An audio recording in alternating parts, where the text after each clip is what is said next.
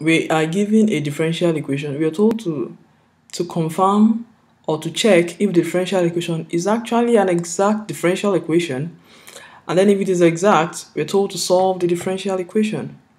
Now, how do we check if it's actually an exact differential equation? To do that, I'm going to first rewrite this whole differential equation in standard form, and that simply means writing it as x minus y cubed plus y squared sine x dx. I simply rewrote this as this, then bring this to the other side.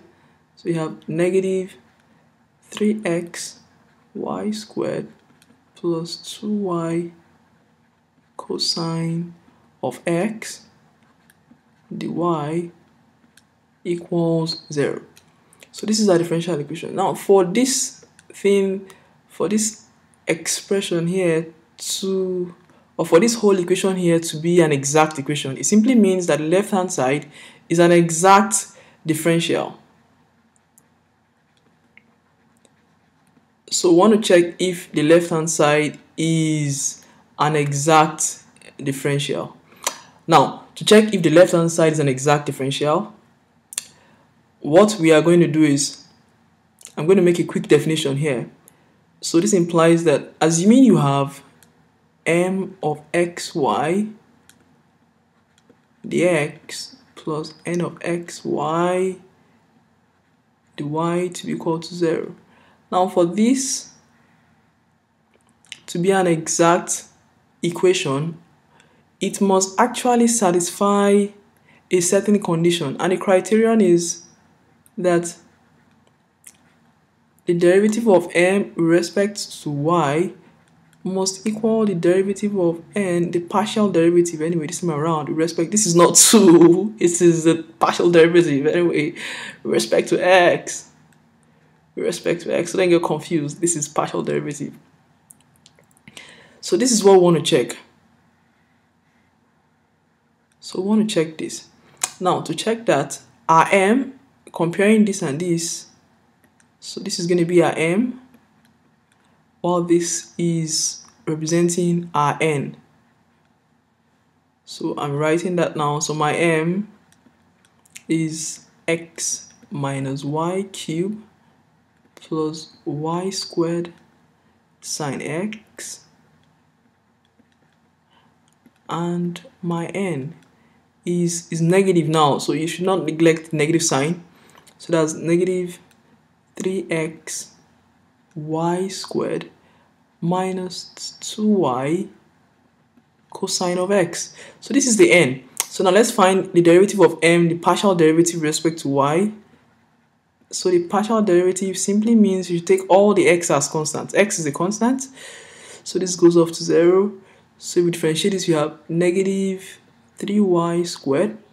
Then this you have plus 2y sine of x, and then the partial derivative of n with respect to x, you should have so this is a constant, it's going to be negative 3y squared with respect to x, so it's going to be plus cosine of x is negative sine of x, so plus 2y sine of x.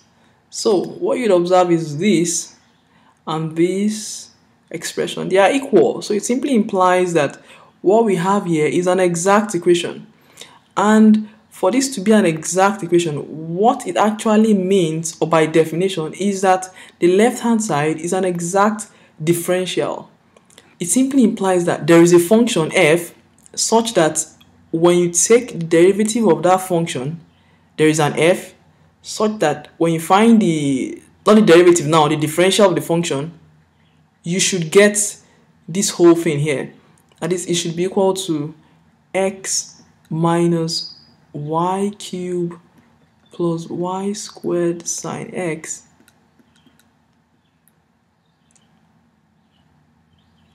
dx. It should be equal to the left hand side that we have there. So minus 3x y squared plus 2y cosine of x dy. That's what it means for it to be an exact. It is exact, the exact differential of a function.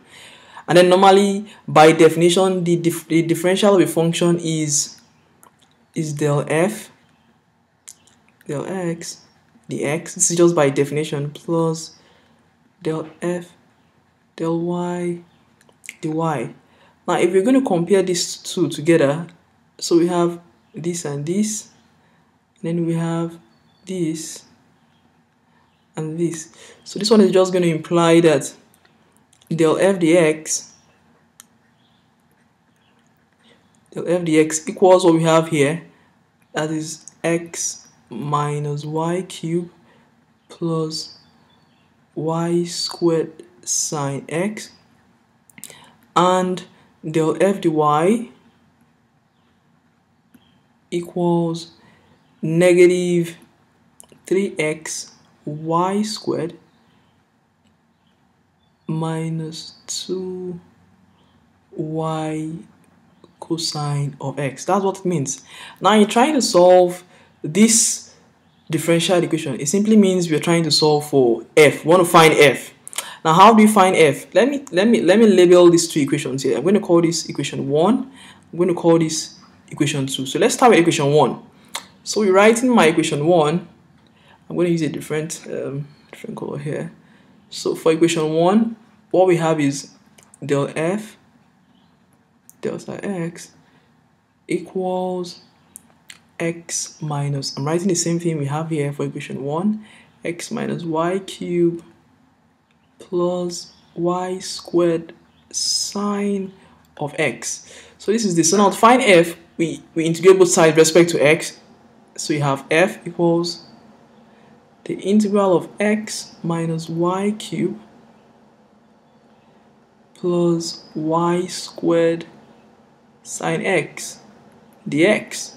So f is a function of x and y, so we're integrating with respect to x. So this implies that all y's are treated as constant.